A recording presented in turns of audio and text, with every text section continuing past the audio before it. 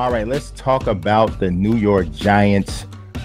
They have a tough situation coming up here in week 4 as they have to go and play the New Orleans Saints on the road. I got a chance to watch the Saints firsthand against the New England Patriots in week 3.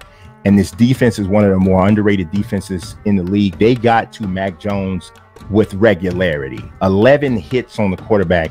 And we're not talking about a poor offensive line. Now, sure, there's some issues at right tackle for the Patriots with Trent Brown being out. And, you know, many people have never been in love with Isaiah Wynn as at left tackle. So we're not talking about necessarily a perfect offensive line, but before the season started, the Patriots would have been considered one of the top offensive lines in the league, especially from a run game standpoint, but in pass protection, not slouches either. The Saints with Cameron Jordan and the like got in the backfield with regularity. Mac Jones was under duress most of this game, right? Now, we're comparing Joneses here, right? So we've done Mac Jones and Daniel Jones.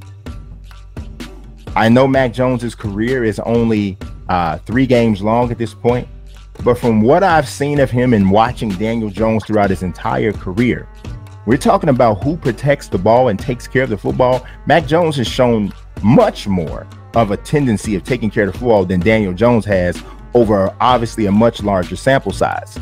Against this defense, I'm going to tell you guys right now, if you are Giants fans, I would be terrified at this upcoming week.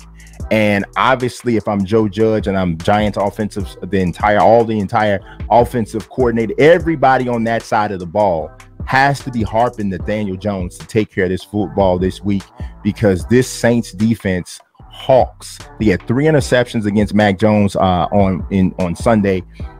They get pressure on the quarterback. If the Giants are not able to establish a run game and Daniel Jones has to put the ball up 30 or more times, it's going to be a really long week. And what's already been a tough season for the Giants is going to get even tougher. Keep your eyes on this situation. Daniel Jones has got to play better than he has been playing, and he's got to take better care of the football than he has been as well.